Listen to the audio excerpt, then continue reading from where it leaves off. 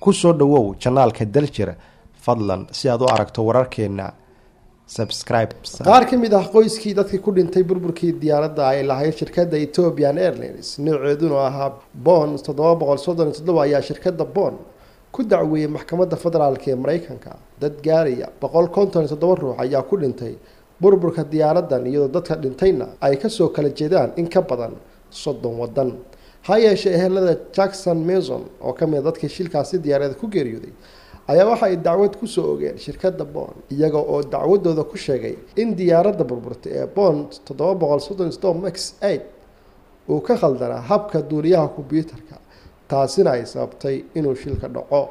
Shilkan oo dhacay 5 bilood kadib markii ay burburtay diyaaraddii laga lahaa Indonesia ayaa iyaduna nooceedu ahaa Boeing 737 oo horseeday gebi ahaanba in ay dadkii halkaasi saarnaa ay geeriyoodaan.